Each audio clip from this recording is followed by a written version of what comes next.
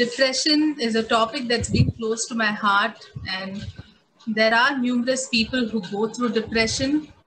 The struggle is real on an everyday basis, and yet it's a topic that people struggle to open up and talk about, especially in the church today.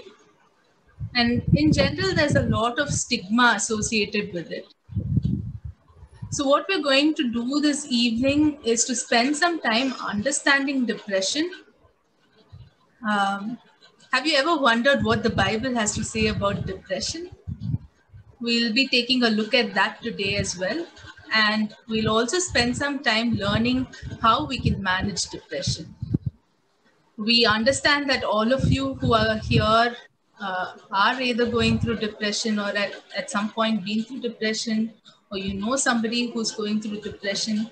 And we understand that depression can be at varying levels of intensity. There is depression that people face commonly, and there is depression that has clinical implications as well. And I want to let you know that today we will be talking from a non-clinical perspective. I would also like to reiterate the fact that while not everyone needs medication to manage depression, some people do. And if you are someone who is currently taking medication, we would advise you to follow your doctor's directions. And in addition to that, you may consider adopting and supplementing your health with some of the things that you hear from us today. So as we go forward, I would just like to introduce the other two speakers who are with us this evening, Pastor Vasudevan and Dr. Joseph. Pastor Vasudevan is a man of varied interests. Two unique things that stand out to me are that he's a stand-up comedian with a love for the Hebrew language. He has a passionate heart for God and people. Over 4 decades, he has served through pastoring churches and through counseling people. And Pastor is currently based out of Bangalore. Dr. Joseph is a qualified medical doctor. He is a practicing neuroscientist who's currently pursuing his PhD degree in the Hebrew University of Jerusalem, which is in Israel. And he is also an adjunct faculty in the School of Natural Sciences and Engineering at the National Institute of Advanced Sciences in Bangalore. He and his wife is also a medical doctor, and they were recently blessed with a baby boy. He has a strong passion for the gospel of Christ, and both Dr. Joseph and Pastor Vasu, they seem to enjoy learning mutually from each other, and this past week spending time with them has been really refreshing for me.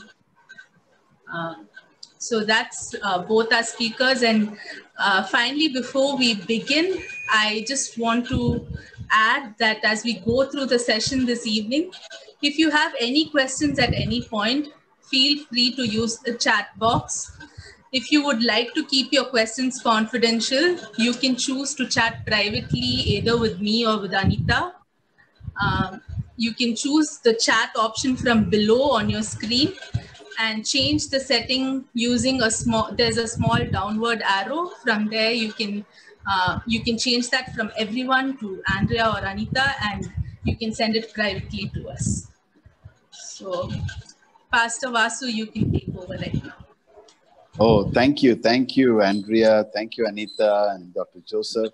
Thank you for each one who has joined us. And in no way I need to say that I'm not an expert in this subject, but somebody, as Andrea said, I have gone through depression myself. There was one time in my life, I think for more than a month, I did not read the Bible. I could not pray, and I just withdrew. And I went into a deep depression because of my situation at that time. I finished my studies. I could not find a ministry, and I went to a deep depression. But by God's grace, I came out of it. And I cannot say that after that, I've never had struggles of depression. There were many, many times in my ministry, I would have had a nervous breakdown. There was a time in my life that I did not have only 3 things. I did not have a job. My children had no school to go, and we had no place to stay. A very good combination. And God said to me, Now, do you believe in me? I said, who else is there? Not me, you know. Who else is there? And that, so there are many times in my life I've gone through that. So I'm not sharing something that, you know, I feel, oh, I know it all. No, I don't know. I don't know anything about any subject anyway. But a person who has experienced a little bit of depression, and a person who's still learning on how to cope with depression, and still the Lord is teaching me so many things, and it's so fascinating, you know. And it's so, I do this with the power and the help of God, but I'm very passionate to share this. And I'm so happy that Dr. Joseph and Andrea and Anita have helped us to put this together. Thank you. Okay, we can go to the next slide. We're just trying to understand these things, and we try to find out that many times, you know, depression is not something strange things happening. You know, at one time, Peter said, don't think something strange is happening, 1 Peter 4:12. No, it is not. And what we're trying to do is trying to cope up, and how do you manage this depression? Okay. This is roughly what we're going to cover. Okay. What is depression? Okay. It is generally a state of feeling helpless, worthless, and hopeless. It's a spectrum falling in different parts, experiencing various. So it is, sometimes depression can come through, you know, unknown sources. It could be some strange reason. We can't explain that. But generally, this is what you're feeling: helplessness, worthlessness, and a sense of hopelessness. Okay. You can go to the next one now.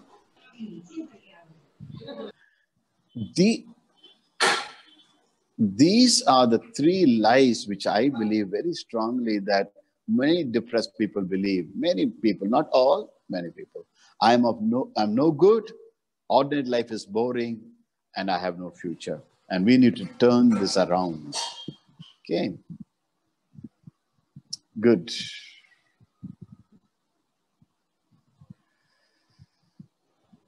Andrea, you want to take over from there? Sure, Pastor. These are some of these statements that you look here um, are things that we've said ourselves probably. And if you notice, they're actually verses that have been pulled out from the Bible. When we look that through Bible, there are different people, whether it's like David or Job, Elijah. Different people have gone through those phases of feeling really low and feeling depressed. And so it helps to take consolation in the fact that, you know, we are not alone, that there are people, there are heroes from the Bible who faced what we went through as well. And as the verse in Proverbs 24:16 says, though the righteous man falls 7 times, he rises again. And that's what we need to hold on to. Pastor, would you want to continue? Sure. So, yeah. So don't ever feel that you're alone in this one, okay? Don't never look at these people: Moses, Elijah, Jeremiah, Jonah, and all of them experience all of these kind of things. So don't think some strange thing is happening to you. Don't let the devil put you into condemnation. That's what we want to say, okay? So this is what Jesus has said. He said, you know, we read that Jesus was despised and rejected by man. And listen to this: a man of suffering and familiar with grief, pain. In other versions, it says he was acquainted with grief, and a person who had that. And yet it's very interesting that the Lord Jesus Christ also tells us that he has joy, and he wants us to experience joy. It's fascinating that you could have grief and you can have pain and still experience joy. Our joy is not the absence of pain and problem. It is in the midst of joy.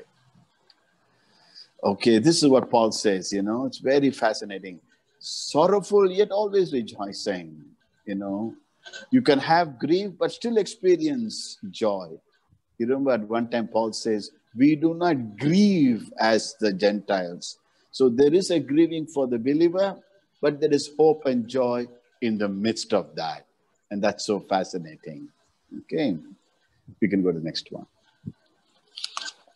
This is something that God revealed to me just, 11 years ago, my wife was diagnosed with cancer. But just a month before that, God revealed this to me in a very amazing way from John 16:33. Life is not fair. Life is difficult. Life, people will let you down. In life, you will have financial difficulties. In life, you will have family problems. And in life, you will have sickness. And in life, you will face death. That's all. I love this quotation by E. Stanley Jones. Believers are not God cosmic pets. Sometimes some parts of the church Christians would try to teach us that if you are a Christian, you'll have no problem. And that's not true. That's not true. That is why Jesus, our Lord, said, I love this quotation by Oswald Chambers. Andrea, can you read this one? Yes, Pastor. No Christian makes much progress in the Christian life until he realizes that life is more chaotic and tragic than orderly. This is just welcome to the club.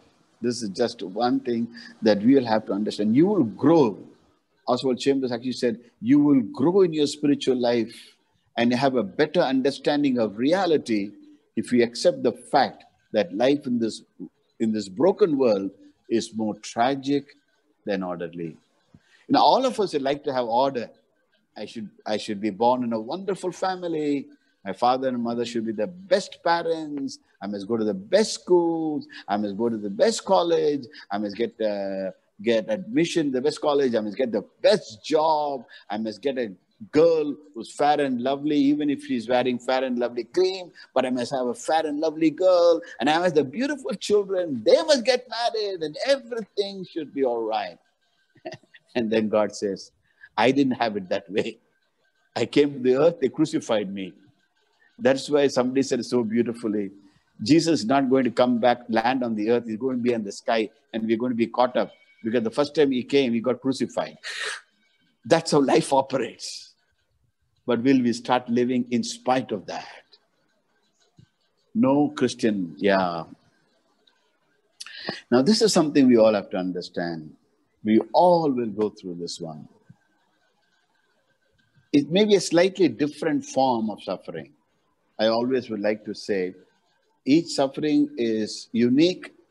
Suffering is not justifiable, nor is it equal.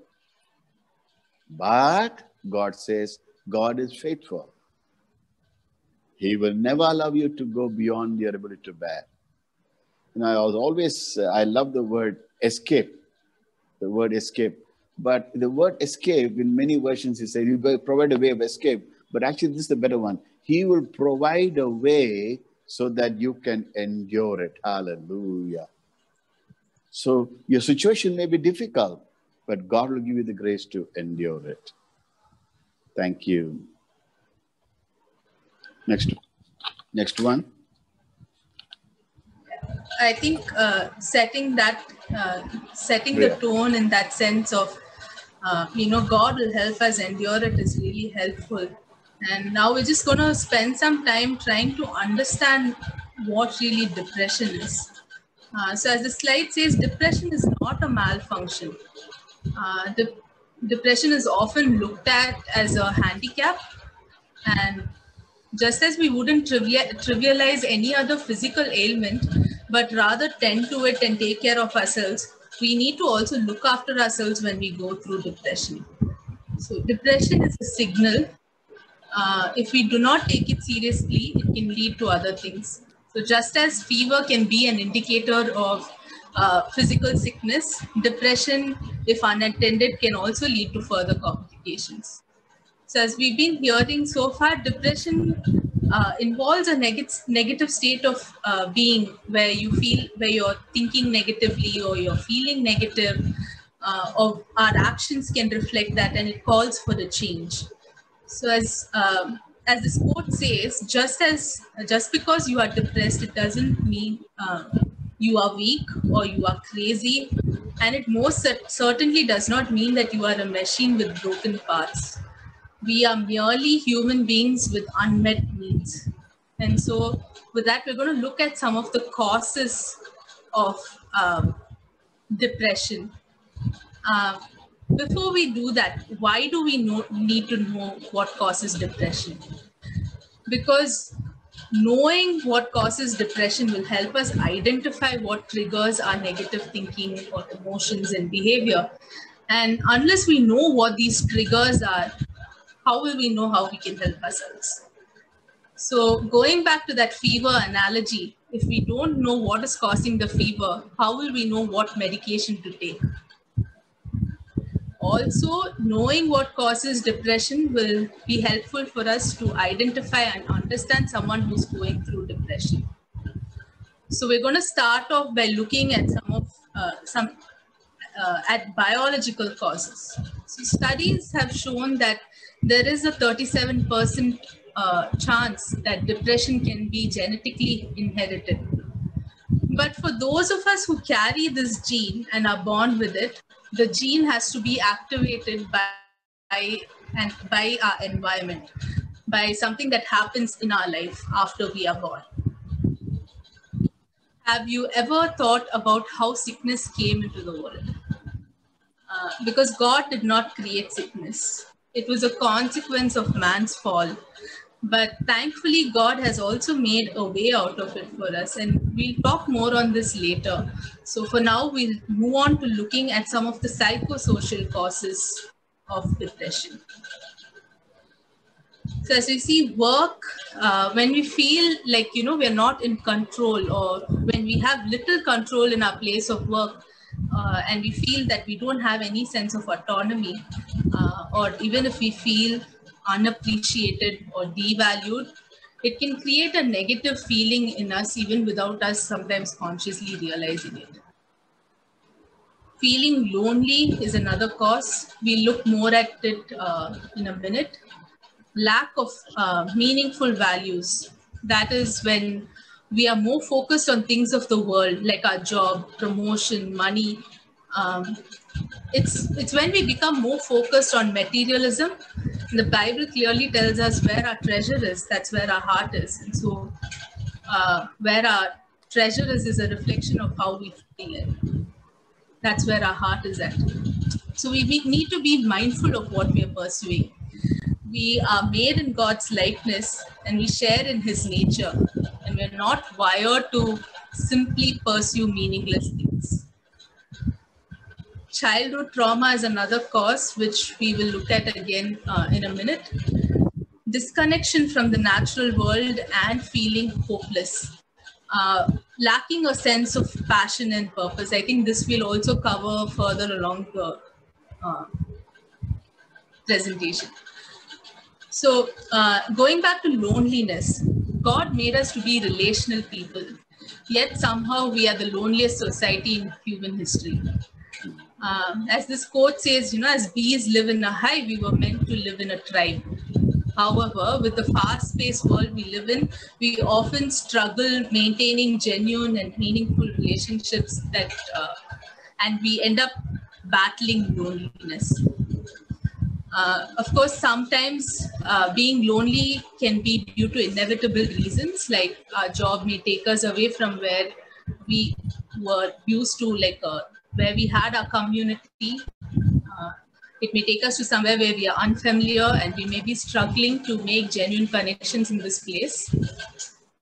However, loneliness can also be something that we feel despite being surrounded by people. It can stem from an inability to connect or relate with the people around us. So there we go. Loneliness can be a big factor that contributes to depression. But an even bigger contributor to depression is childhood trauma. Every child is born with a need to be loved and feel belonged. So as a child, failing to experience the love of parents or significant caregivers, despite them being present, can create a vacuum in a child. So a child can also feel or may experience the spirit of orphanhood when they don't feel loved the way they expect to be loved.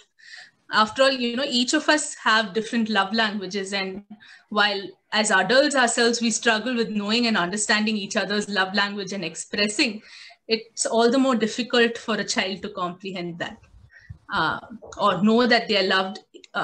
Maybe it's not the way that they expect that love is shown. So we probably feel not accepted when we fail to feel that love. We may not feel accepted. We may feel rejected or not valued, and this can affect how we see ourselves and how we value ourselves. And both of that can cause depression. Feeling of worthlessness can cause depression. So also coming from dysfunctional and broken families can affect us emotionally, or if there's lack in experiencing love or acceptance and having good relationship among family members, the way God designed it to be, that can also cause loneliness and depression.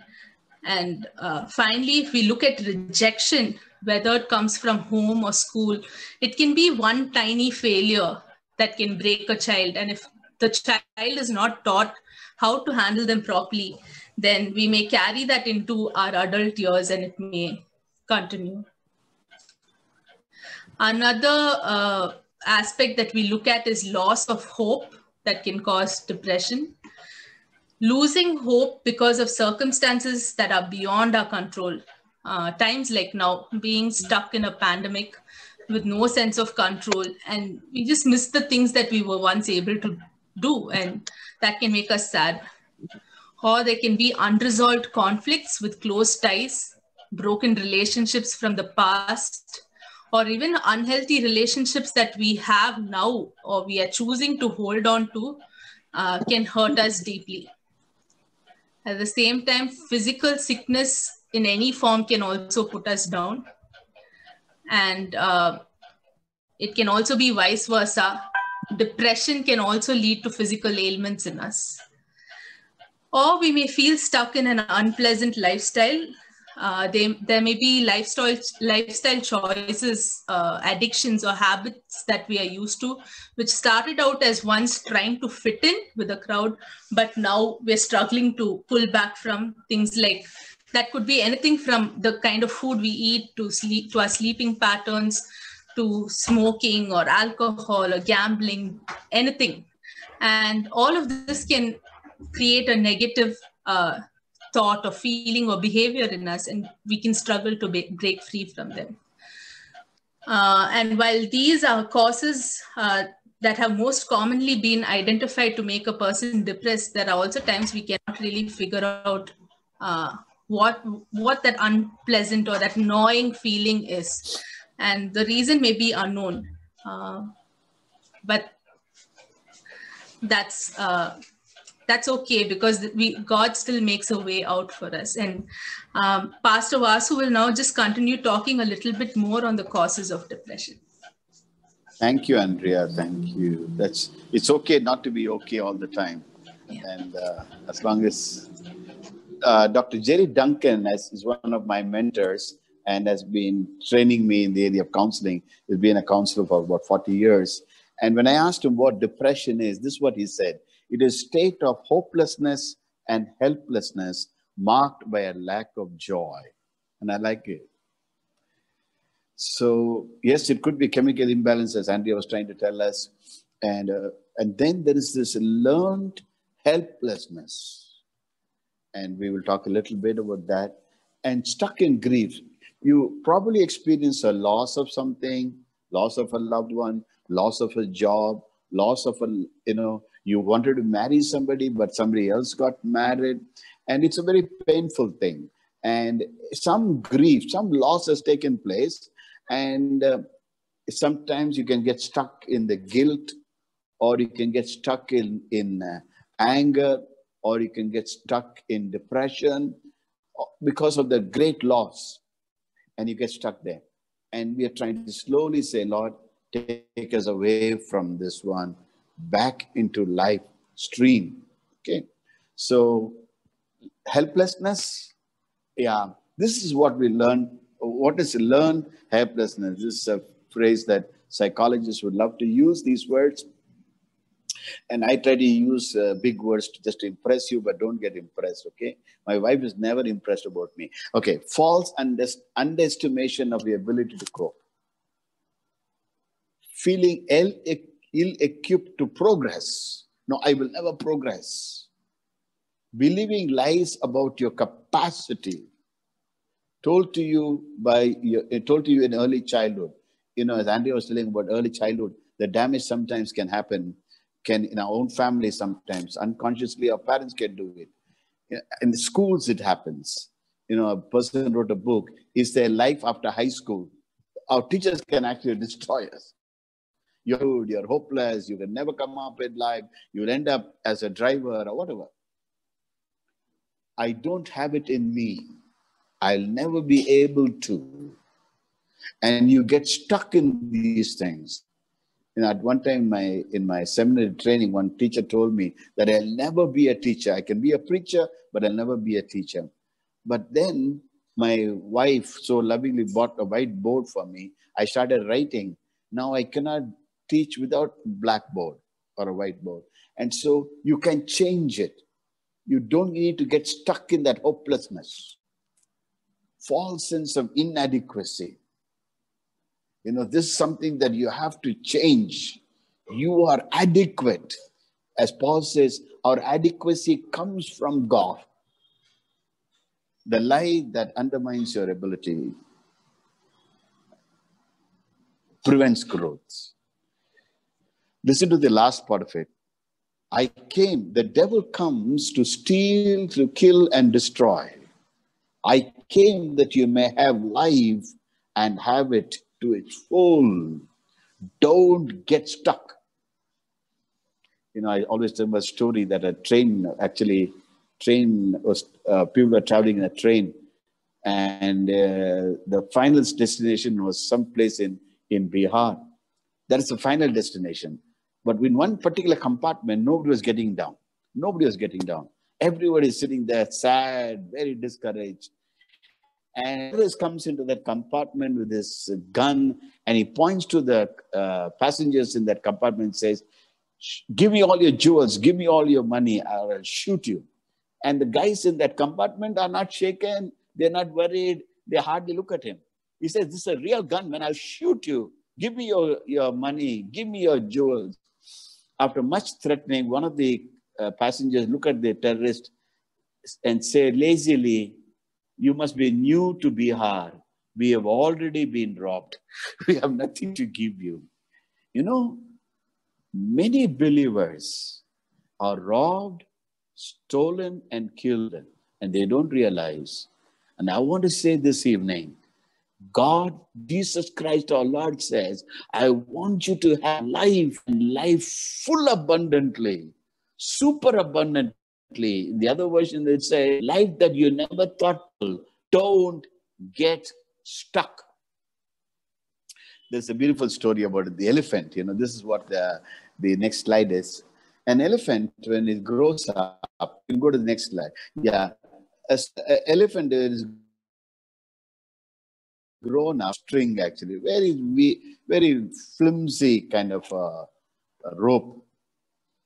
And the elephant is stuck there because it cannot go. One leg is stuck to the peg. But what happens is, at that age, when the elephant is small, has no strength, it cannot free itself. But what happens, because it has been living in that kind of a situation for many, many years, even though elephant has grown very big and very strong, can actually knock off the peg and go free, it has learned and said, no, there is no use, and has given up and will get stuck there. That's the story of helplessness. In many areas, devil tells you, I don't think you can become normal again. I don't think you can go back to activities again. I don't think you can start loving and going back to normal life. You are stuck here. That is a lie. The power of God says, I can empower you and you can move on. Okay, we'll go to the next one. But you know, God sees the troubles of the afflicted. It's a very beautiful verse. Afflicted. You consider their grief, hallelujah, and take it in your hand. The victim commits themselves to you, and you are the helper of the fatherless. Hallelujah. I always say this, that even for a millisecond, you don't need to feel helpless.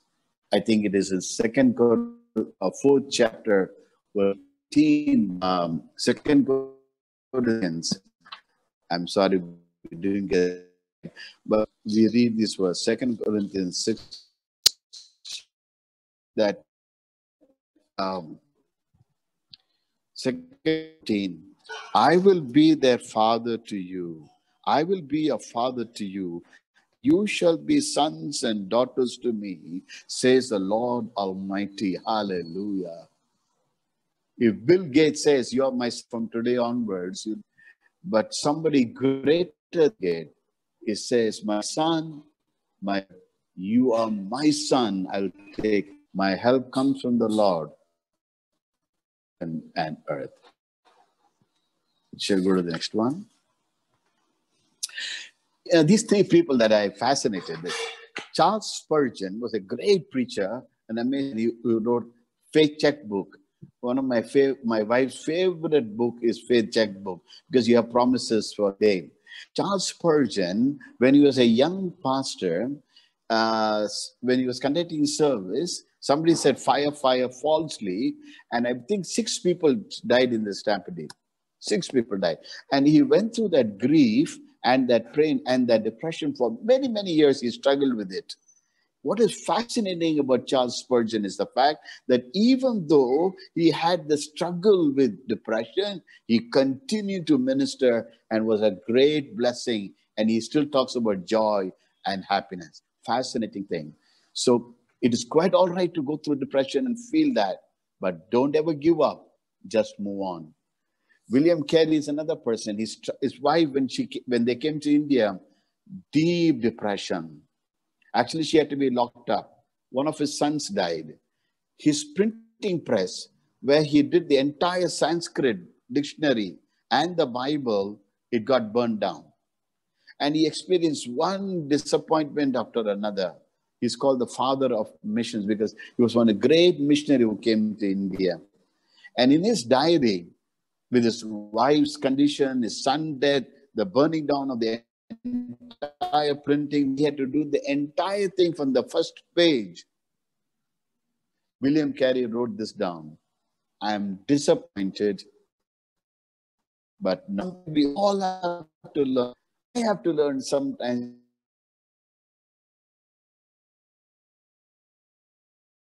Get courage. Elizabeth Elliot is a beautiful, beautiful story. I'm sure many of you know, but I don't know whether many of you know this, that Elizabeth Elliot's wife, husband died as a martyr. She went and served the same people for 16 years. As a single mother with a daughter, she served those people. In fact, one time her daughters looked at those people, the tribal people that she was working with, and asked, Mom, is one of these men my daddy?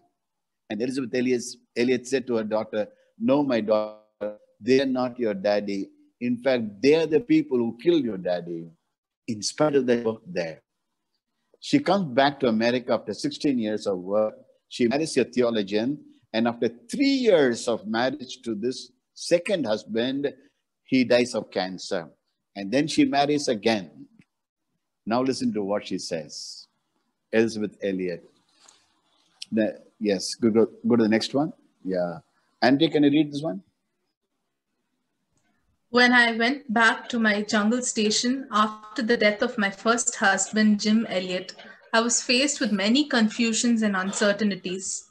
I had many new roles, beside that of being a single parent and a widow. I was alone on a jungle station that Jim and I had manned together. I had to learn to do all kinds of things which I was not trained or prepared in any way to do. It was a great help to me to simply do the next thing. Amen. Just go ahead and do the next thing. Yes, it's painful. Just go ahead. Don't get stuck. Okay. Okay. When you feel, okay, this is very, very important. What you feed will grow, what you starve will die. If you can keep thinking of the negative things that happen and the losses that you went through and keep meditating on that, it will grow. It's like having a white cat and a black cat. If you keep feeding the white cat and if you starve the black cat ultimately will die off. So you can choose what you want to think.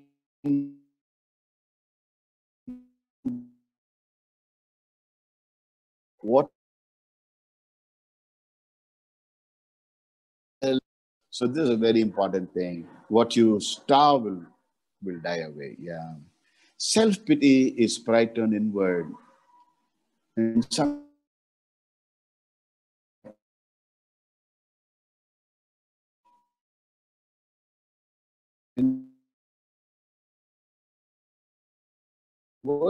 don't go there. To be continuously sad is rebellion against God. Now, actually, the rabbis, Andrea was saying that I love the Jewish culture and the old ancient Hebrew. The rabbis said, that to be sad is rebellion and disobedience. So you and I will experience sadness sometime or the other, but don't get stuck. If you get stuck, in fact, the rabbis actually taught that the main target of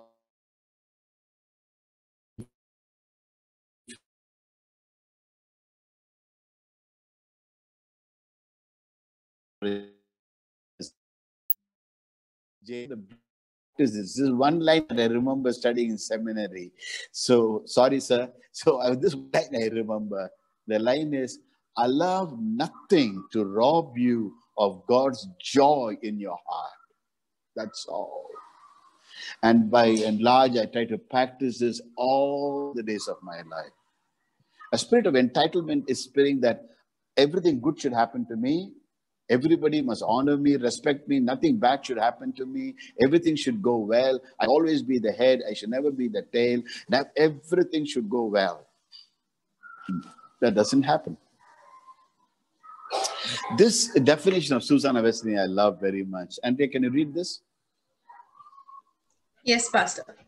Take this rule: whatever weakens your reason, impairs the tenderness of your conscience, obscures your sense of God, or takes away your relish of spiritual things. In short, whatever increases the strength and authority of your body over your mind, that thing is sin to you, however innocent it may be in itself. Don't let self-pity, don't let a sense of feeling of inadequacy, don't let any of these things destroy you.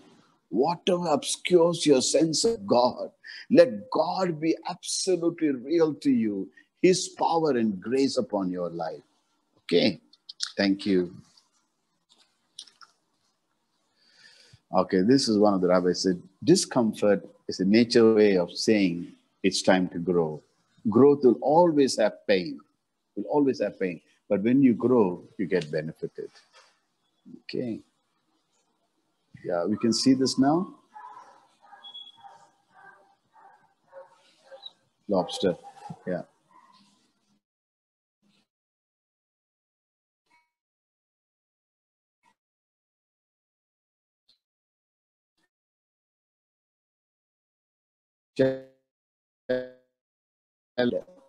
When it has to grow, yeah, it has to remove that hard part.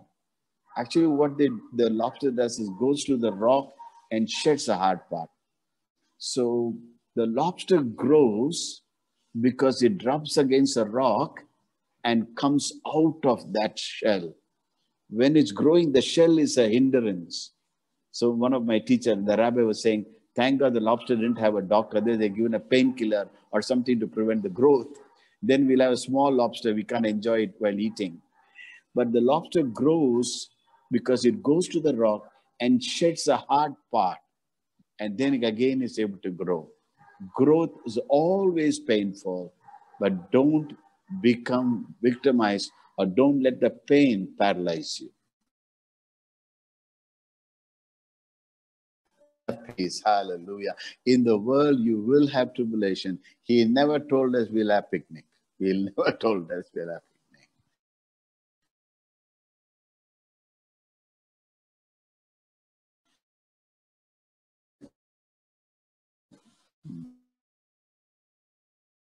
The self, then the Christian. L.T. Jathan is a great Bible teacher, and he said this many years ago, and it stuck with me.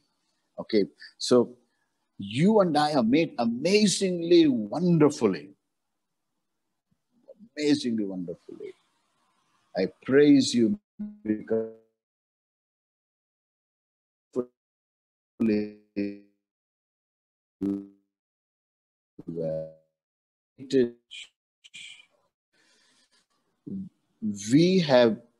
you have been made little lower than God. You know, while we are trying to put this slide up, we had a lot of debate among us. Should we really put this? Because in most versions it says little lower than angel. Wrong version. This is the one. Little lower than God. The image of God, it is awesome. It is simply awesome. You and I need to realize you're simply breathtaking.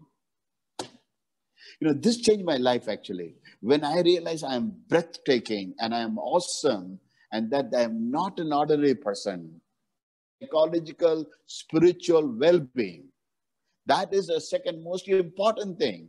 And then your family, and then your job and everything else. Okay. The next one.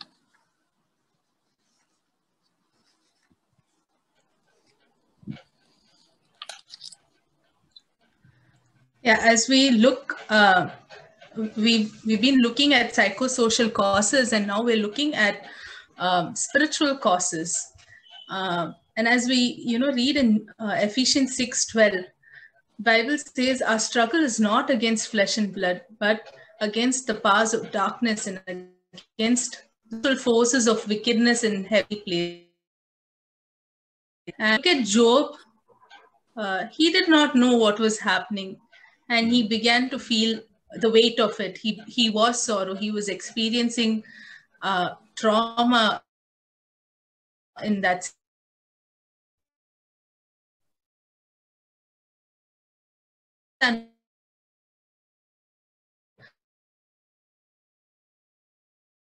Knowledge. And as A.W. Tozer puts it, behind the scenes, there is a God who has not authority.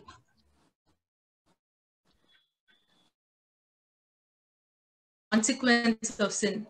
Sometimes it is true that that any form of sickness, including depression, can be a generational curse activated by our environment. However,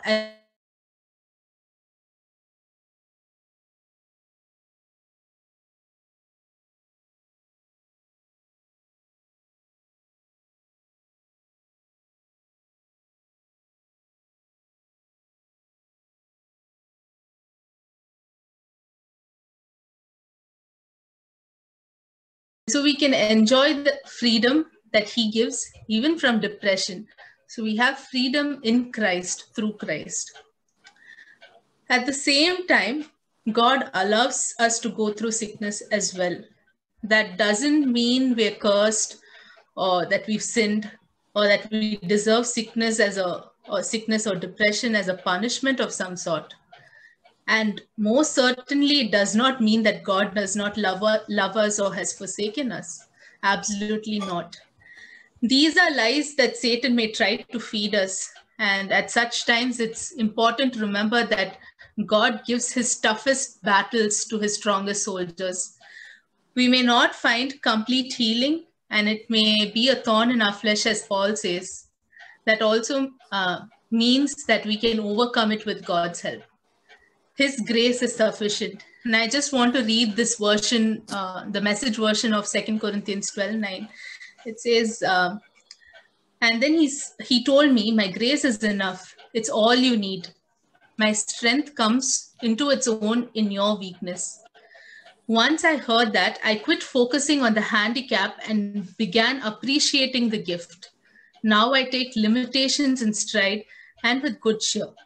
These limitations that cut me down to size, abuse, accidents, opposition, bad break, I just let Christ take over. And so the weaker I get, the stronger I become. A person who is whole is one who pursues life even in the midst of danger. And it also helps to remember that we carry the message of Christ in unadorned clay pots, in the unadorned clay pots of our ordinary life. And so though we are surrounded by battles, though we feel tortured, or if there's mockery or any kind of pressure that we feel in that sense, we know that Christ lived through it and he gives us the grace to live through it as well.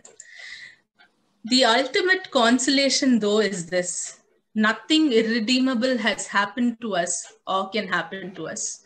For we know that in Christ, in God, all things work together for the good of those who love him. And he has called us according to his purpose. Thank you, Andrea. Thank you. And that quote by Dallas Willard is so wonderful, and the Bible reference in Corinthians is so wonderful. Just go back to the reference. Paul's, when God says, "My grace is sufficient for you," no, that one. Yeah. Opposition, bad breaks, abuse, accidents, all of this is part. That does not cut me down to size. It does not need to. We can still, with the power of God, move on. Although I am weak, I can get that strong. Let the weak say, I am strong. It is either wrong, the worst psychology, or the greatest psychology. Because if God says it, then we too can say, and I'm weak, then I'm strong. Thank you. And just about the genes and gender, I know Dr. Joseph will talk on that, but just want to say this.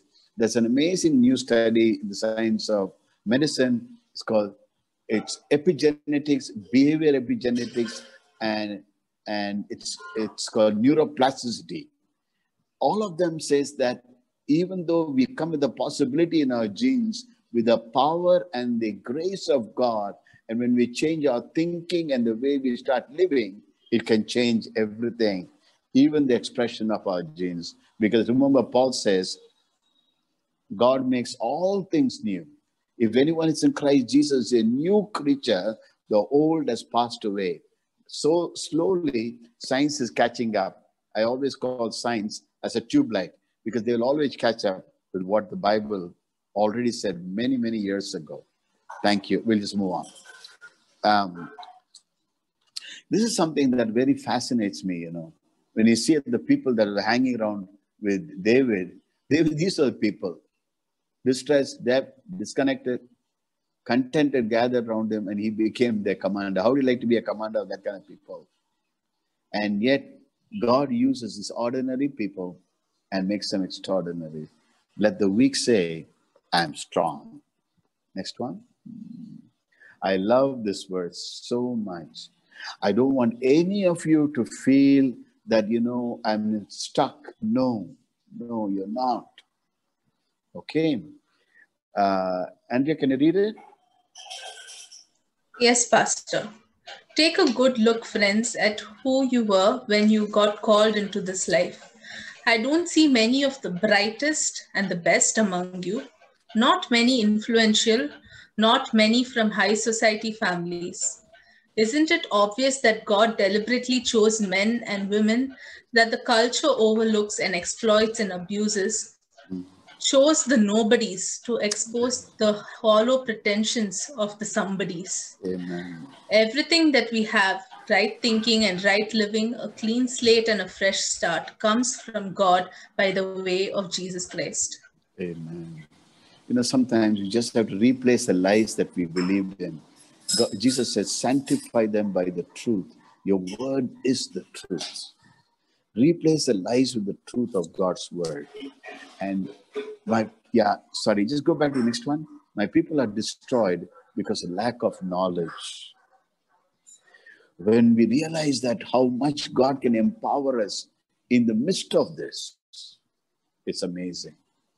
Sanctify them by the truth. Your word is the truth. Replace the lies with God's word.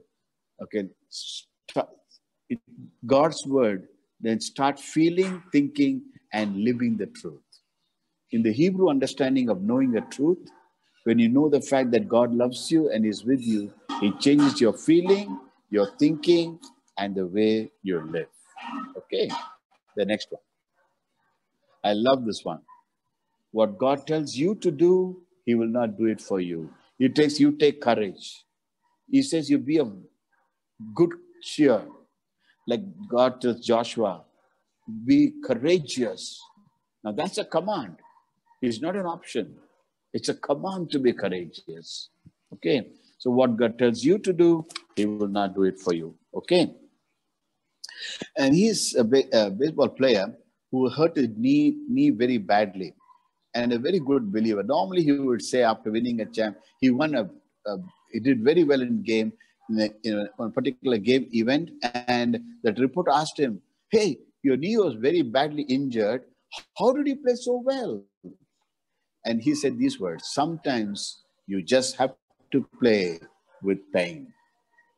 He did extremely well in the game, but the pain was reality, but he still played. Hallelujah. Next one. Yeah, this is something we all have to take comfort in. That somewhere, the worst thing that we can do is, oh, nobody's suffering like me.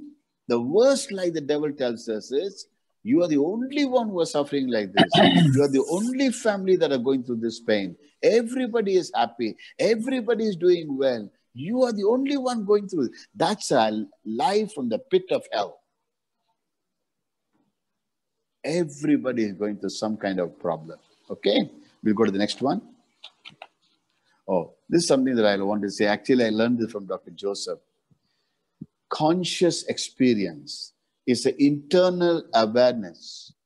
Change the content of your consciousness from a negative, false content to a positive and true content. Moment by moment, exercise this. Practice conscious knowledge of God's love, presence, and His care. For me, this is a very important slide. We are conscious of the negative things. Oh, that didn't happen. That didn't happen. Why that happened? Why that happened in my life? Why did that death happen in my life? And we are so focusing on that. Remember, I told you earlier, whatever you feed will grow. What you starve will die. You need to change the content of your conscious. There's a very famous Catholic saint that the Lawrence called practicing the presence of God.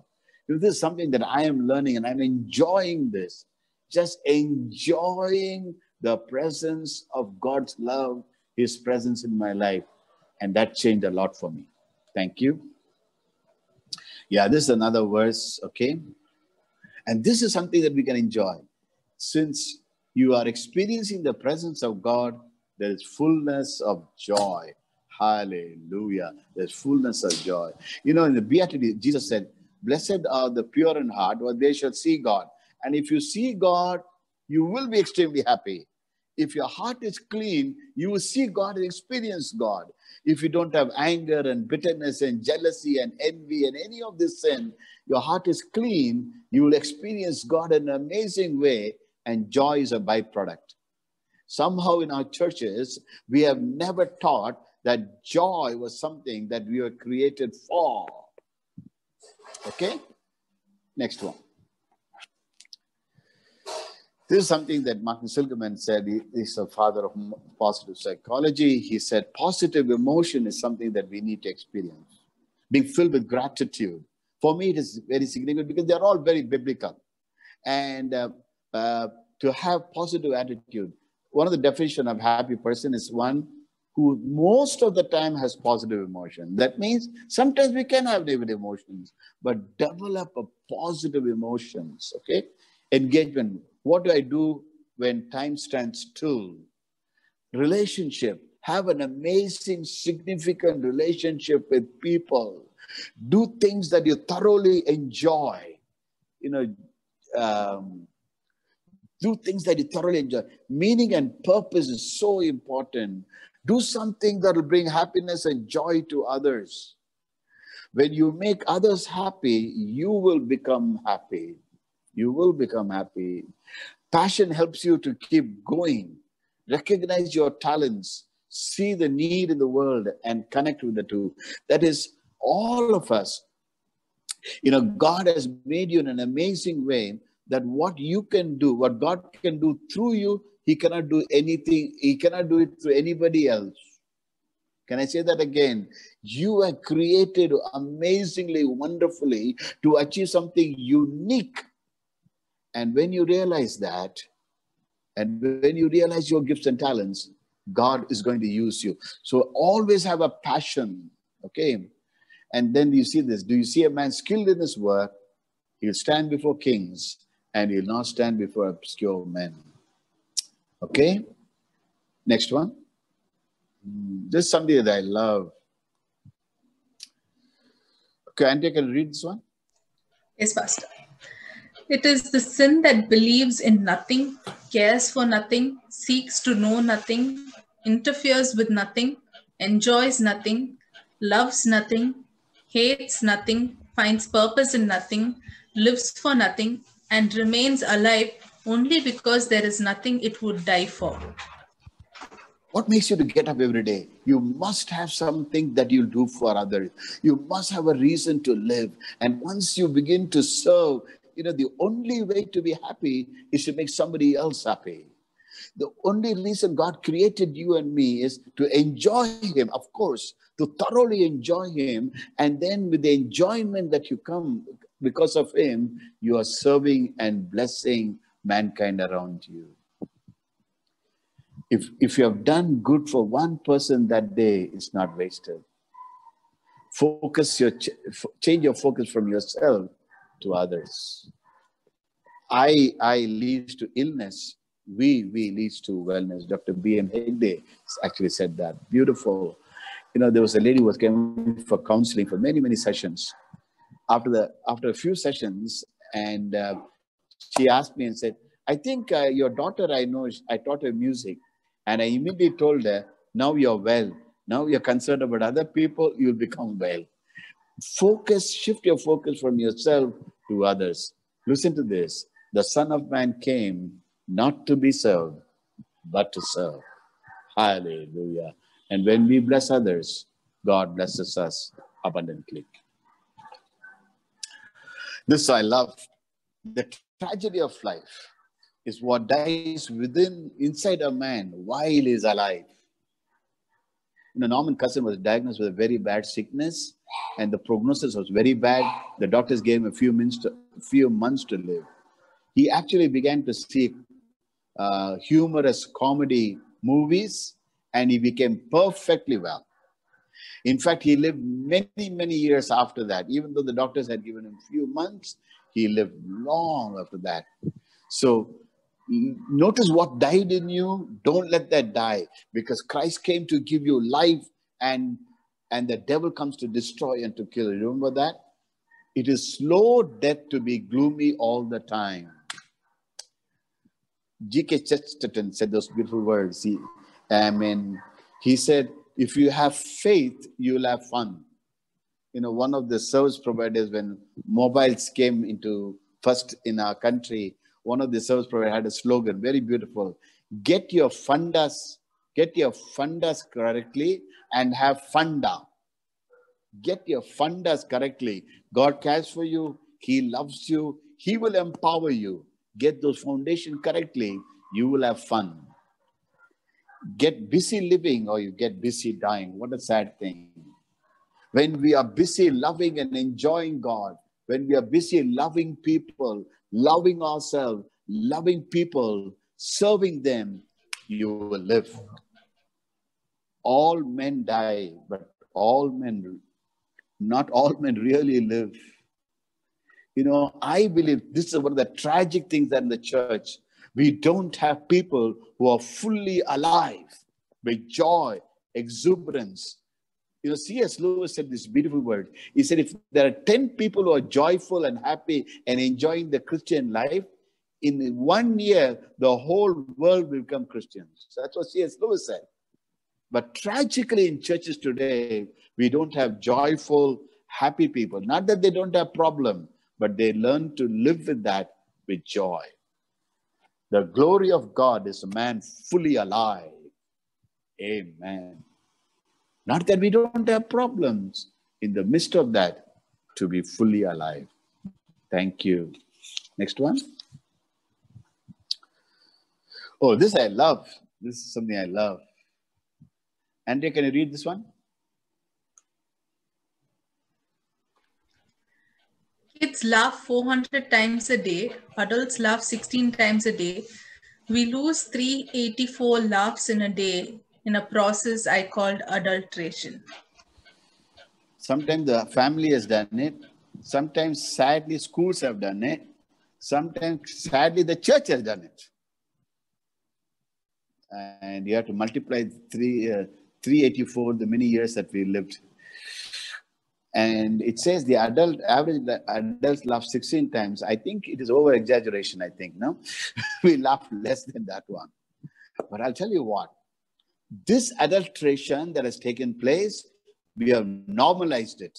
We have said this is part of Christianity and we have lived this way, failing to realize that Christ came to give us life. You know, in 1 Peter 1:8, it says, though you have not seen him, yet you believe in him. Though you have not seen him, yet you trust in him.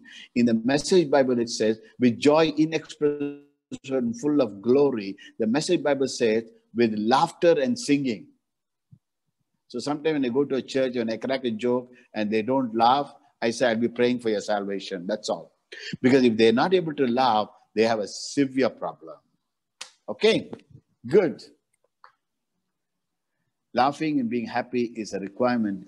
It is a social obligation. I am socially obligated to be happy and joyful for my wife. Because no wife would like to live with a sad husband. The reverse is also true. You know, this is something that don't laugh or tomorrow you'll cry. I don't know, you must have heard this in school. The fellow thinks he's a Socrates or some great philosopher. Hey, don't laugh too much, tomorrow you'll cry. And we have listened to that. Okay. I love this one. God will hold you accountable for all the legitimate pleasure you did not enjoy. If you have faith, you will have fun. Hallelujah. A merry heart is a good medicine. A joyful mind causes healing, but a broken spirit dries up the bone. Thank you. Okay. I love this definition of laziness. Does laziness come? Next one. Are we finished that, Andrea? Hello? Yes, Pastor, we've finished that. Finished? Okay, Yeah. Here we go, Dr. Joseph. Go ahead, Andrea. I think Dr. Joseph will take over now and he'll be giving us some practical ways to cope with depression. Thank you, Andrea. So now that have a clear idea about the psychological and spiritual aspects of depression from Pastor and Andrea, I'll be talking about some very simple practical steps that anyone can take to bounce out of that feeling of loneliness, or what the Bible describes in the book of Isaiah as the spirit of heaviness. It's what we call depression today, but it was there even in Old Testament times, as you heard about the Bible heroes. They had the spirit of heaviness. So what are the practical things we can do? Well, first of all, what we must understand is depression isn't always because of some chemical imbalance which requires medication. Sometimes it is, but very often it is not. Now, whatever I suggest here, whatever advice I give out here, even if someone is taking medication, it's not meant to replace it or substitute it, only to supplement it. So it's supposed to add on to whatever is being taken, if anything is being taken currently.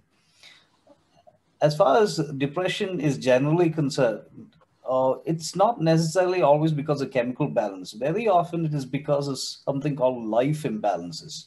And those life imbalances happen because of that notorious thing that everyone experiences on a day-to-day basis called stress. Uh, Stress has now become the very central story of every person living in the modern world, and stress has, as a result, affected the mental health significantly. Yeah, next slide, please. So what is stress? Stress is actually a very normal, a very physiological response of the human body to help us get out of some kind of difficult situation. It was useful back in the days when our ancestors were surviving out there in the jungle with so many things going against us, wild animals, tiger, lion, bear, snake, scorpion. You have to deal with all sorts of things, all sorts of threats for our survival. In those situations, it makes sense to have stress on the body to help us get out of it. But in our modern world, what has happened is we've moved from outdoors to indoors, and our very physical oriented life has become an increasingly sedentary one and a mental one mostly.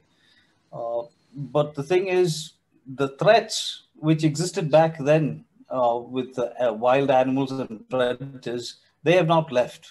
They've just been replaced with different types of threats. Now we face the threat of economic turmoil, political instability, job security, salary payment. These are the type of stresses which are now the tigers and lions which are chasing us around. So the body, just like in our ancestors' case, it also responds in a manner which will help deal with the situation. But obviously, because there's nothing physical in these threats, what happens is the body has to suffer the ill effects of the stressful response. And one of the main effects is more than on the body, on the brain, and particularly the mind. And that one effect is depression. Right? So that's really an unwanted, undesirable effect of stress. And one of the most important victims of normal physiological activity when stress comes and attacks us is our sleep. In fact, sleep today in the medical field has become one of the main markers of mental health, or main indicators of how mentally stable and normal you are. So this is easily understood from this illustration. That is in fact, this has become a paradigm in medicine today. Sleep is to the brain what rest is to the body. That is, the body needs rest. The body doesn't need sleep. The brain doesn't need rest. The brain needs sleep. Sleep is something different from rest. Sleep is the rest of the brain. When we say the word rest, that's just for the body. The difference is this: you just think about it like this. That is, say that you engage in some very strenuous activity for several hours and you don't even give your body a single minute break. What's going to happen? Your body is going to feel the effect of that in the form of pain in every muscle and joint in the body.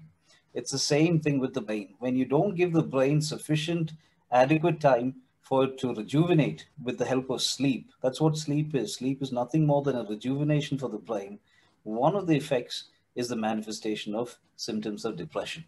So, in popular culture, sleep is not seen as something which is very favorable or acceptable. In fact, in many cultures, for example, in Japan, sleep is considered a sign of laziness. Only lazy people who are ambitionless and without drive for success or any desire for a good future, they spend a lot of time in sleep. But the truth, nothing can be further from the truth. For example, in this next slide, You may be familiar with this man, Albert Einstein. He's a renowned physicist who gave us the theory of relativity and quantum theory and many brilliant technologies which we can't even imagine living without today. For example, GPS and lasers, they stem directly from his work. And he was a big advocate for sleep. In fact, he would sleep almost 10 hours a day, and he would tell others to do so because for him, sleep was necessary to be creative. Another very famous US inventor, Thomas Edison, who invented the light bulb, he believed in doing something called power naps, where he takes 20-minute naps, short interval sleep during the day.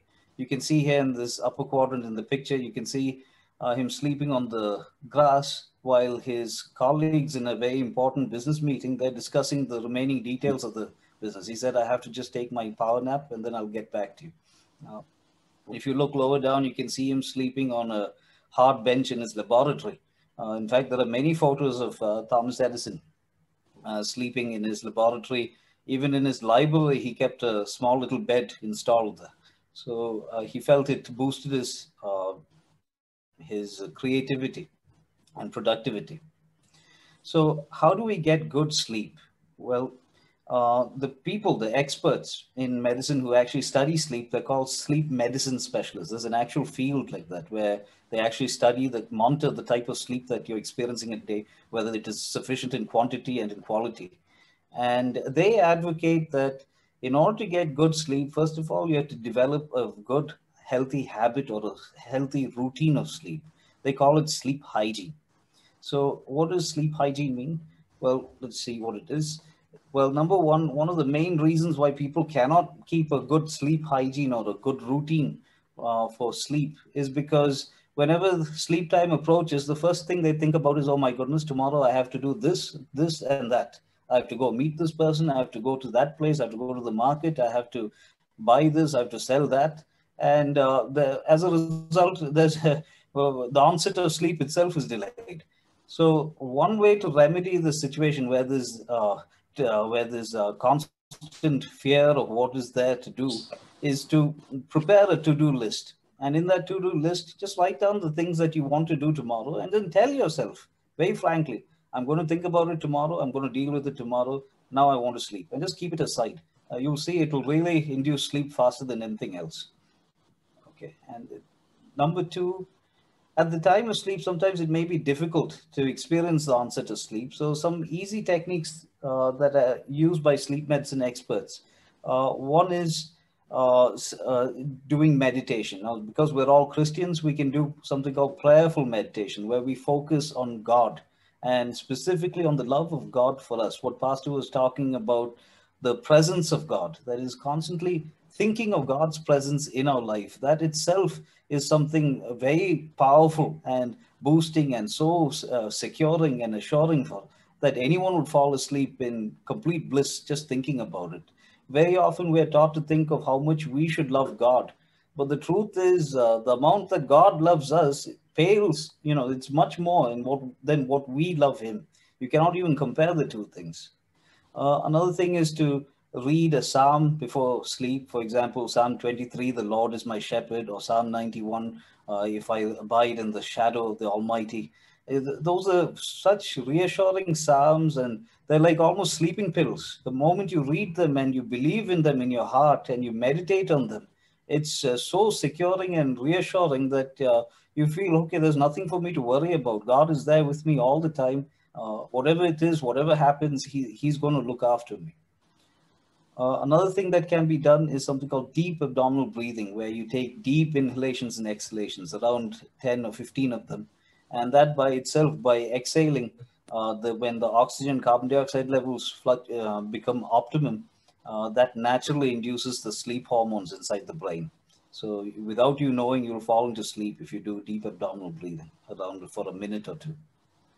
All right. And there's certain things which you should avoid to get good quality of sleep. One is, avoid watching the television or using your smartphone or tablets while you're lying down on bed. The reason is because the screen tends to produce light particularly blue light, which, as you can see from this picture, once it goes through the eyes, there's a direct connection between the eyes, the retina and the eyes, with a small little gland inside the center of the brain called the pineal gland. That gland is the one which secretes a hormone called melatonin. Melatonin is essential for the onset of sleep. So that hormone is secreted optimally, maximally between 12 a.m. at night to 4 a.m. in the morning. So when you watch the TV screen or use your mobile phone, what happens is melatonin secretion decreases. And because of which, even if you do fall asleep, when you wake up, you'll feel like your sleep is not sufficient because melatonin was simply absent during your sleep. Another thing is, especially for people who have difficulty falling asleep, they should ideally avoid any kind of stimulants containing caffeine like coffee and tea 4 to 5 hours before sleep. And that can be a general rule as well. Some other miscellaneous things to help in the onset of sleep is to take a warm shower, use of earbuds or a light shade, and even something, there's a modern technology device called a white noise machine. It produces sound in every frequency in equal intensity. It's something like the sound of the fan when you put it on full speed. So that noise will help you block all other kind of noises, even your thoughts, and that will help onset of sleep as well. So these are just modern technologies that are available in the market for us. Next. Recent studies have shown that even in very well-nourished people, people who are, by all appearance, they look healthy and fine and they eat plenty of food. What we found is that, yes, they take enough of carbohydrates, fats, proteins. In fact, they may take even too much of those things. But they're all, what's found is that majority of people are deficient in certain very important nutrients called micronutrients. They're needed only in small amounts, but nonetheless, they're very important for the health of the brain. In fact, most of us walk around with deficiency in these vitamins, B complex, C, and certain fatty acids like omega-3. So I've made a list here of some of the things which are commonly available in the market, becosals as well as omega-3. They're very good for the brain because you can see here a picture of a neuron. The neuron is the thing inside the brain which carries the electrical signals in the brain. You can see that blue wrapping around the tail of the neuron. That blue wrapping is actually something called myelin sheath. It's a fat. And that fat comes only in certain foods, and most of us are deficient in that. And without that fat, the current, the electricity that the neuron carries can get tardy. It can be reduced. But even though I talk about supplementation here, you should not think that supplementation is enough. It can substitute or replace a balanced diet. That's more important. But nonetheless, supplementation helps a lot. Next. All right. Next is hydration. This is also a very important thing, which many of us, missing in our daily lives. That is, did you know the fact that the brain, almost 80% of it is filled with water by weight, and the human body itself, 60% of your weight is water. Why so much water? Well, water is the thing which actually throws out the toxic waste products that are produced during the day when you're awake. And most of us drink far too less water. In fact, if you look at this MRI scan, you can see what happens. Even 1 hour of dehydration, you can see in those circles there, the spaces in the brain. The brain literally shrinks and spaces and gaps appear between the brain and the skull. But the good news is, even 1 glass of water, if you take it after dehydration, the rehydration process happens so fast that within 20 minutes, the brain reinflates to its former position. So hydration is a very, very important thing. In fact, dehydration can cause headaches. It often manifests as headaches besides depression. So the recommended amount is 1 to 2 liters per day, because that's as fast as the kidneys excrete urine from the body. So whatever the kidney excretes, we must at least at the minimum replace. So nothing less than 1 to 2 liters per day, which means around 8 glasses on average glasses. That's. Now, when it comes to exercise, when we do exercise, what happens is, you can see in this picture that pink color gland right in the center of the brain. Just like the pineal gland, there's another gland called the pituitary gland. And this pituitary gland, it secretes a hormone, a chemical hormone called endorphin. And endorphins have two important things to do. One is it helps in suppressing pain sensation. That's why when you exercise, you may experience a little pain, but it suddenly disappears around a day later because the endorphins kick in. Another function that endorphins have is to actually lift the mood, elevate the mood. And it's found that just 20 minutes, that's it, just 20 minutes of brisk walking, that's all it takes. Brisk walking means vigorous movement of the hands and legs for around 3 to 5 days or a week can have a huge impact on the mood within just a month's time. People with even clinical depression recover very quickly when they incorporate exercise into their regimen.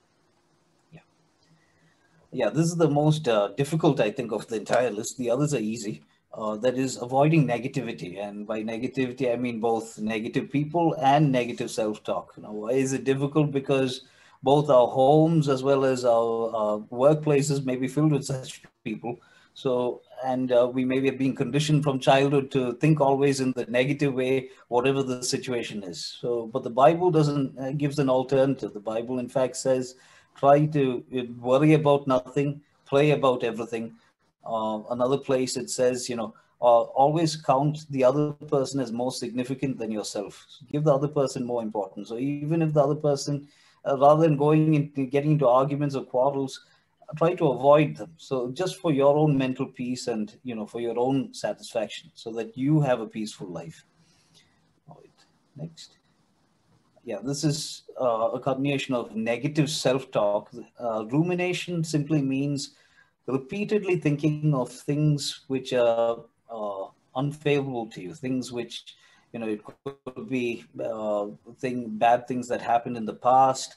It could have been something that someone did to you or something that you did to someone else, feelings, thoughts of grief and resentment and remorse and anger and guilt.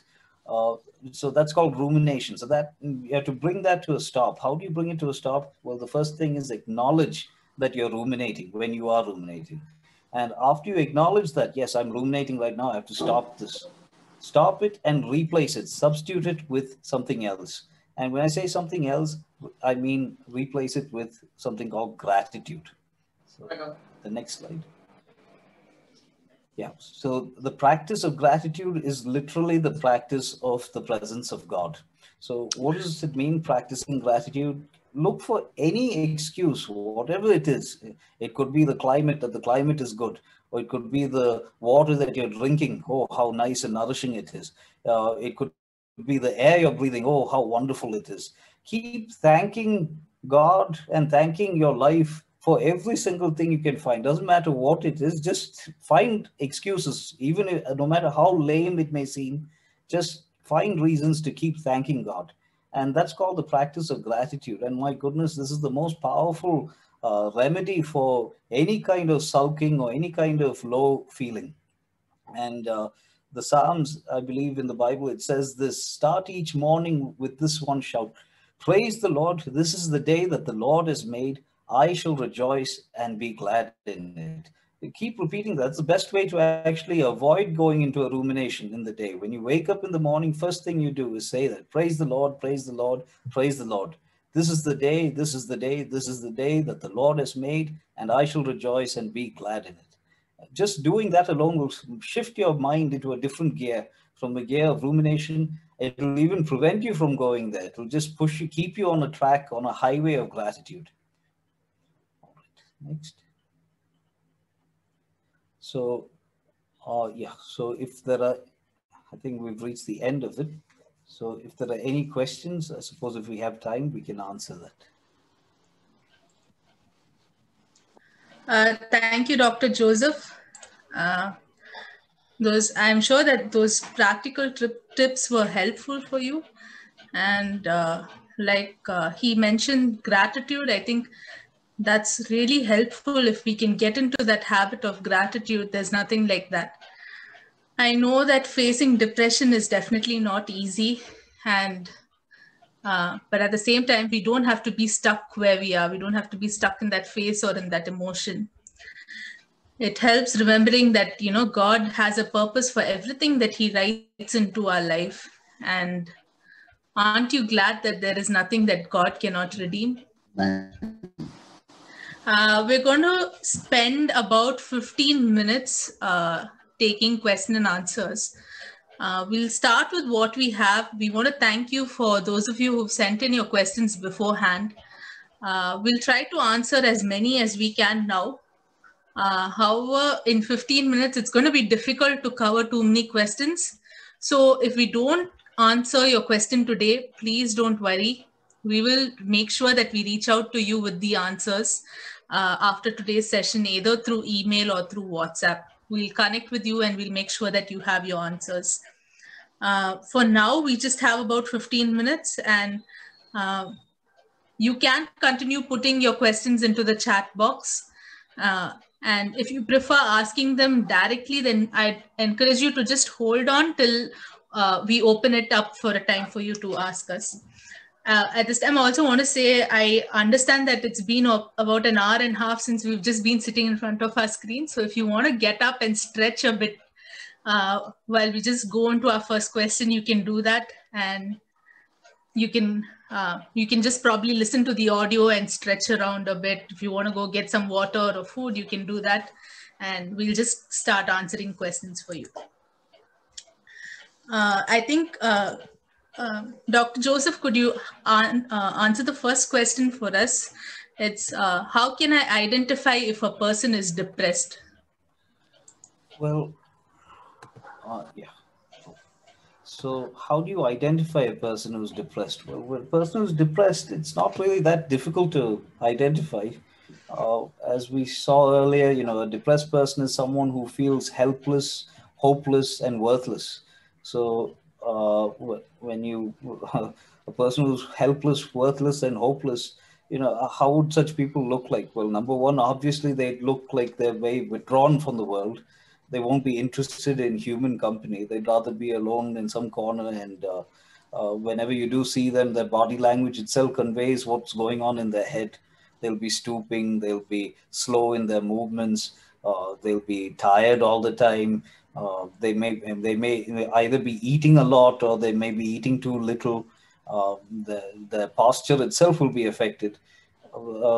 But even though these are some definitive signs of a person who's going through depression, loss of energy, social withdrawal, etc., lack of care, it's not always very visible. Sometimes people can, to survive in this world, they may even cover it up by showing the opposite things. That is, trying to hide their sadness and their worries. So it's a tricky thing trying to identify a person who's going through depression. But in general, these are the signs. That is social withdrawal and lack of energy, basically, and and disturbed sleep. Very often doctors receive patients with depression who the first complaint is, I'm not able to sleep at night. I'm having difficulty sleeping. And they may even say that I just sleep 2 hours a day or 3 hours a day, not more than that. So those are the definitive signs of a person who's going through depression. Yeah. Thank you, Dr. Joseph. I think there's also a question on if we can identify depression in a child. And I'll just give you a few pointers. I think it's kind of an overlap from where Dr. Joseph shared, but it also can be drop in grades, fear in some sense, which the child is not willing to talk about. They're withdrawn. They want to avoid engaging in family activities or social activities. They don't want to play games. They may seem irritable if they are in their pre-teen or teen years. It could be in terms of tantrums that they throw. Sometimes, we may mistake rebellion for requiring discipline, but actually it may be something that the child is going through and we may fail to look at it. The child being unreasonable in that sense. And sometimes, even having children can go into depression when there are unrealistic expectations that are there. But yeah, bullying, if they're going through bullying in schools, that could be one of the cause of depression. So it helps to notice if a child is going through any of these things. Sometimes if you're an adult, like if it's not your own child, but you're noticing it in another child, it helps to take initiative of the problem, because they may be going through some form of abuse at home, whether physical or even, you know, if the parents are fighting, or if there is some sort of mental or emotional stress at home, then that could also cause depression. And if you're an adult who is noticing that in a child, then you must definitely take initiative to help the child. I think that's about it. I mean, it's an overlap apart from that to whatever Dr. Joseph said. And I think I'm going to ask Pastor Vasu if you can answer this next question for us. How can I help someone who's going through depression?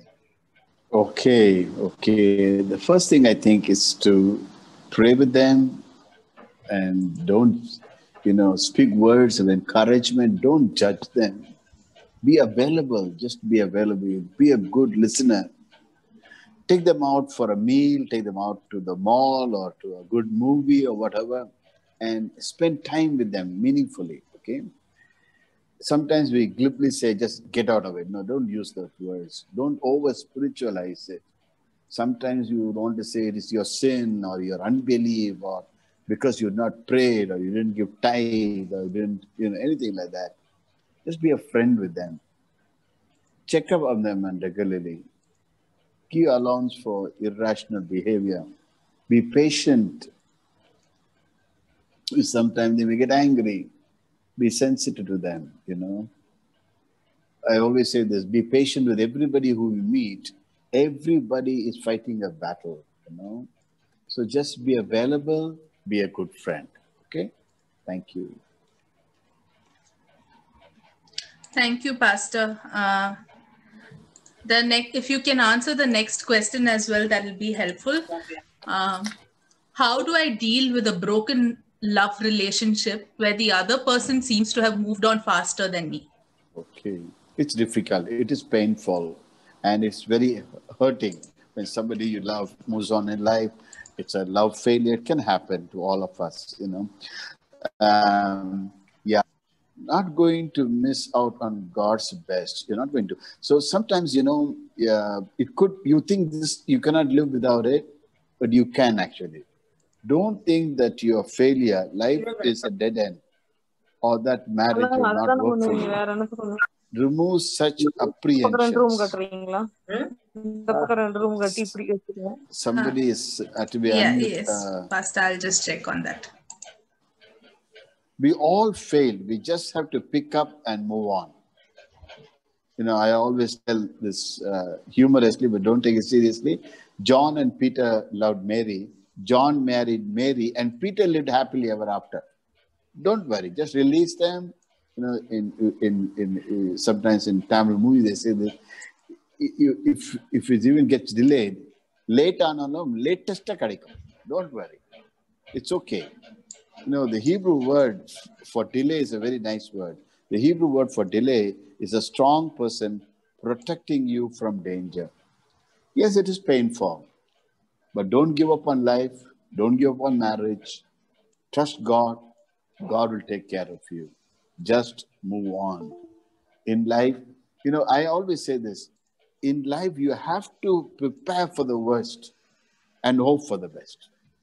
Don't worry. It is painful. Failures are natural, comes to us. But move on. I remember when olden days, when there was no TV, there was radio, and there was a romantic scene between the boy and the girl. The boy tells a girl, says, if I ever marry, I'll marry you only. The boy tells the girl. And then the girl says, if not, what will you do?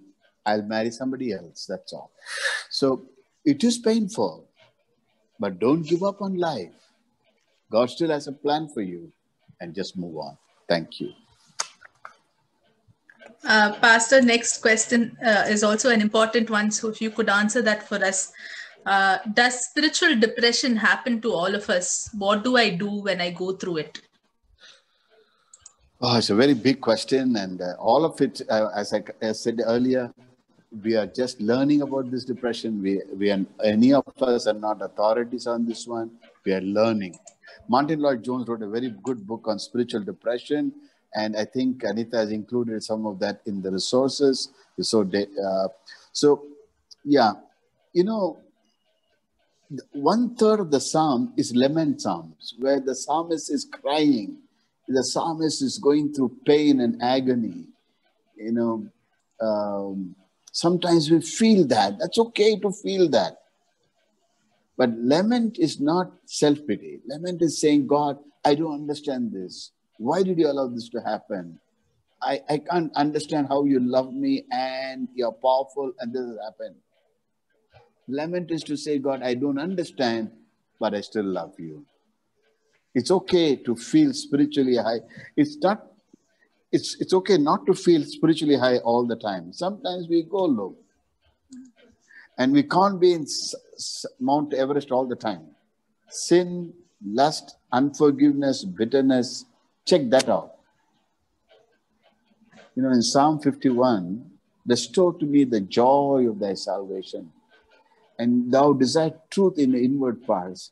In our spiritual journey, sometimes we have allowed lust, unforgiveness, bitterness, anxiety, worry to rule us. And all of these things bring us down sometimes, not all the time. But I always feel this, holiness is joy. But unholiness will never bring us joy or happiness. Of course, practicing the presence of God, reading your Bible, praying every day. And, you know, sometimes it is not, praying, but also, as I was telling about consciousness, practicing the presence of God. Dr. Joseph also referred to that. Practicing the presence of God throughout our life, every day, forgiving everybody, blessing everybody, enjoying the presence of God. It's an ongoing, continuous practice. Falling is not failure, but not raising up is the ultimate failure. We all fall. Sometimes God's presence or promise do not make sense, but hang in there. We do not live by feeling, but we live by faith. Go with the fact, and your feeling will catch up. Okay? When you cannot see God's hand, trust His heart. Sometimes as God's people, you know, sometimes even those who obey the voice of God and rely on God, we go through dark periods in our lives. But just trust God during that time. You know, there were many times, Martin Luther, the great reformist, Martin Luther sometimes was so depressed, he took his ink bottle that he was writing from and bashed it against the wall. So sometimes it's all right to feel that way, but come back to the Lord. Come back. What God does in us while we are waiting is important for Him. What we are waiting for. And sometimes we may not see the hand of God. And sometimes we don't see any prayer answered. Just say, God, I trust your heart. I don't see anything happen. Yes, I simply believe in you. So these are some of the things that will help you to go through the spiritual time. Spiritual depression sometimes comes even to the best of believers. Don't think something strange. You know, the man who wrote the book Happiness, Randy Icahn, he says, I struggle with depression. It is so encouraging. A man who wrote a book on happiness struggles with depression. It's perfectly all right sometimes to go through that. God will give us grace to go through it, and we can come out triumphant. Thank you.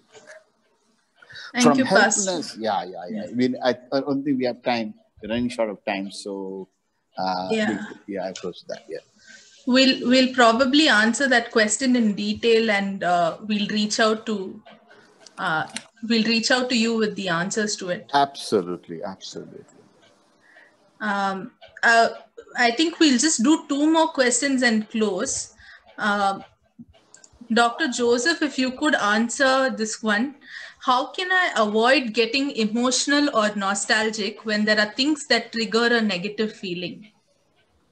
Well, if you're aware of what the triggers are, for example, if you feel of going to a particular place or listening to a particular type of song, or or whatever the trigger is, the thing which suddenly puts you into that blue mood, that mood where you feel everything is hopeless and miserable.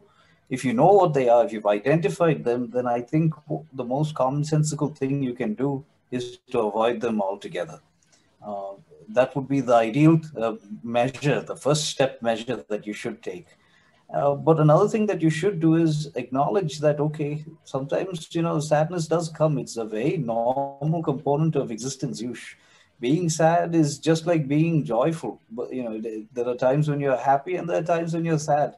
And when you rationalize it, what happens is you're inviting your mind and even your spirit man, your inner man, to grow.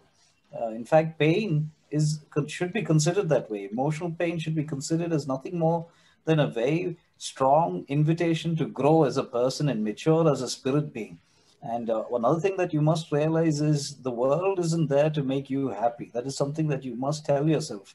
I'm not going to wait till the world makes me happy with some good circumstance. I'm going to make myself happy. It's a deliberate process. It's a proactive process. It's a very intentional and planned process. It's a very conscious process. It's not something that will happen by itself one day by some auspicious moment. It's something which you have to decide here and now. So avoiding triggers is one. Another is making that proactive choice that I'm going to be happy regardless of the circumstances. That's the second thing that should be done. And then practice of gratitude, because the moment you practice gratitude, something happens in the spiritual realm. You've opened the doors for God to bless you. Where the moment you start thanking Him for everything that He's done for you, God is our Heavenly Father, and when He sees that we're living in gratitude, that by itself is a very what do you call, a spiritually rewarding exercise. Yeah. Thank you. Thank you, Dr. Joseph. Before we go on to the last question, we just want to ask you to fill out a feedback form for us. Your input would be really valuable to us, and it will only take a minute of your time. So we'd appreciate it if you can use the link that's been posted on the chat box. Anita, I think you have to post it to everyone. And if you can just fill that out, or you can copy paste that into your browser and you can fill it right after this session as well. We just really appreciate hearing back from you. We also have some resources put together in a file. It includes some of what we've discussed today and some of the input that Dr. Joseph has given us. We've included it in it. You can download that as well. You can save it, and that would also be useful to you. For our last question, Pastor, if you can answer this for us, what is the best and easiest way to overcome depression? We had to say it in short. Oh my. Okay. From hopelessness, move to hope, actually. From helplessness, move to a feeling of empowered and strengthened by God. From joylessness, practice gratitude. Count your blessings, name them one by one. Happiness and gladness. From feeling of worthlessness, knowing and embracing your worth and your position in Christ. I think we have not even scratched the surface of what we are, how precious we are. One of the things that changed my life is Isaiah 43:4. He says, since you're precious in my sight, you're honored and I love you. That changed a lot for me. Just changed a lot for me. So from hopelessness, move to hope. From helplessness, to feel empowered. From joylessness, practice gratitude. And worthlessness, to move on to realize how wonderful you are in Christ. I mean, I always say this: God loves you, but I am God's pet. You need to say that. You need to say you are God's pet. And once you realize more and more of His love, a lot of these things will change. Thank you.